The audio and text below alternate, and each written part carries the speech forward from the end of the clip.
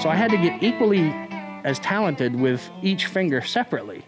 So I would do exercises like, and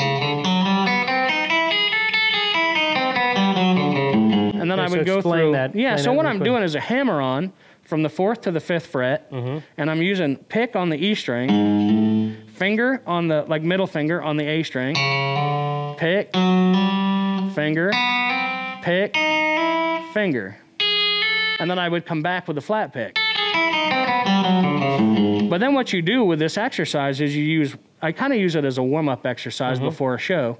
So you go 1 and 2, 1 and 3, 1 and 4, 2 and 4, and 3 and 4. All of the combinations. All of the combinations. So you're warming up your left hand while you're warming up your right hand as well. But what I would do when I was younger is practice that whole little exercise with the pick and the middle finger, and then I would do it all again with pick and ring finger. So my nail, you know, would actually like,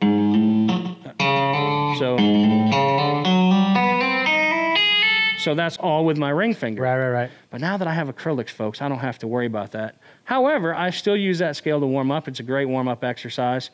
And of course, as I was doing that, you can hear that the pick and the finger have the same tone.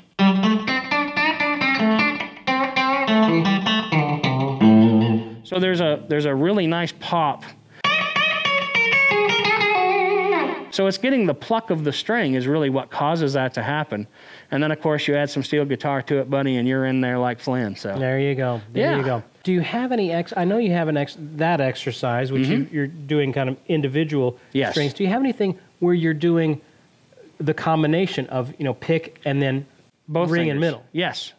And actually, there's an exercise that I teach students on how to use double stops, which double stops are just 2 notes played simultaneously. So what you do is you play an A scale. Okay. You know, like we play it the normal way, right? But then you play it horizontally this way. So you can go. So I'm playing the A scale, but I'm going down the fretboard. Right, in thirds, yep. Yep, in thirds. And essentially, guys, there's a little number pattern you can remember. It's 1, 2, 2, 1, 1, 2, 2, 1. So when I say that, I'm using the first position, which is a bar. So you go first position, which is a bar on the G and B string, 2nd fret. Then your second position is 4th and 3rd fret. Then you slide that up 2. So now you're 6 and 5, bar on the 7, bar on the 9. So there's your 1, 1 again, right? So now we're on 11 and 10, 13 and 12, and then a bar on 14.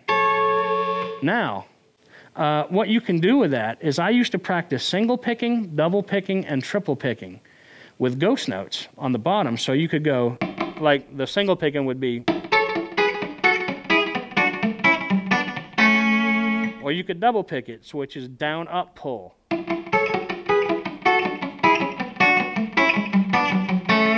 And you're just, for the ghost note, you're just using your 3rd finger, just kind of lightly touching that 4th Right, string. you're just deading in, you know, you're just using it as a dead note. Right. Ghost notes are just kind of dead notes that float on the bottom, but they're very, very important in chicken picking because ghost notes are, you know, they're felt, not really heard. Right. You know, so then I would triple pick, so I would go down, up, down, pull. So.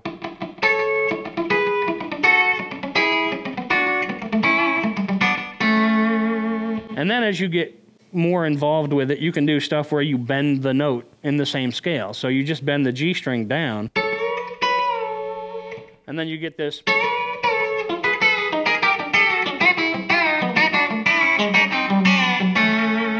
Okay, so you have the bend down I saw on the first finger. What are you doing on the 2-1 combination? Well, that's actually where you do a half-tone bend. There's kind of a neat way of remembering half-tone bends as well. So you have a half-tone bend here. Okay, so you're bending up your 2nd finger up a half step. And then this one, you do a whole tone bend, which is bending up a whole tone. Right. Yeah. And then, but see, I'm not bending the B, I'm bending just the G. Which that's incredibly hard to anybody who knows. Well, when you got a little meat on, when you got steak fries for fingers, folks, you can do it too. But just remember, there's only 2 halftone bends in that A scale. Yeah. So you actually play, the second one is a half tone, then a whole tone, whole tone, whole tone. And so right after the fourth, or which is the D of the A scale, right, then you have another half tone, then a whole tone,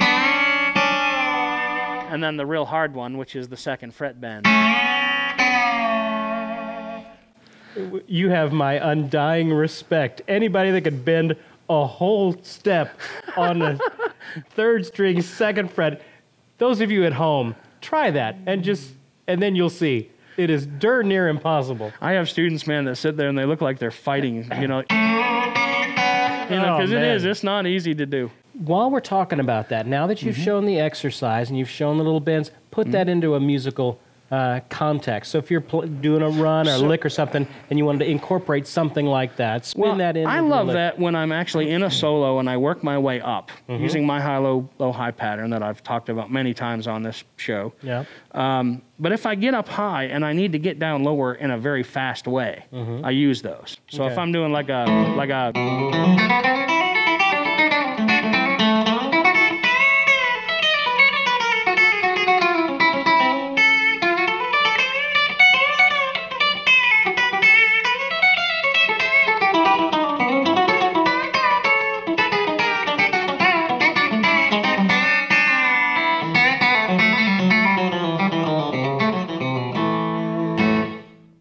amazing. Absolutely. So it's really a quick way to get down the fretboard, man, which is just, and I call down this way, folks, going back this way. Right. So talk about that. We actually even had a question about that, the high-low, low-high concept of when you're trying to build a solo. So essentially, all the high-low, low-high pattern is, or you could call it low-high, high-low, however you like to do it. Yeah. But essentially, it's wherever you start your solo.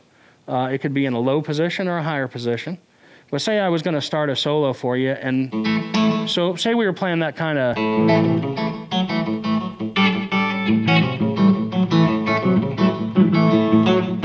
Eliza Jane thing, right? So if I start low,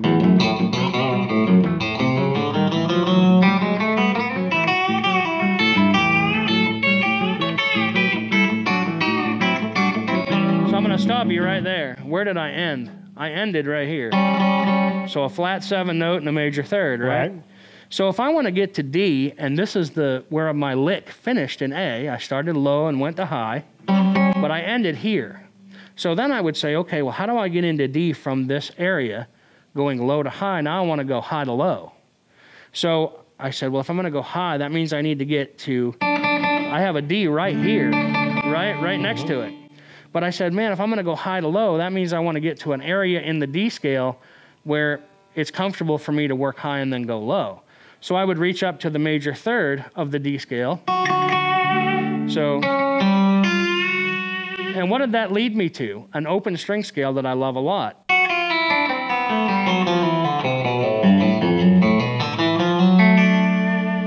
But what just happened right there? I went high to low and then low to high again in the same key. That's okay, because there's no rules. I was making them up. So essentially, you can go back low to high again in the same key, but where did I end? I ended on the D triad. Yep. So that means I could...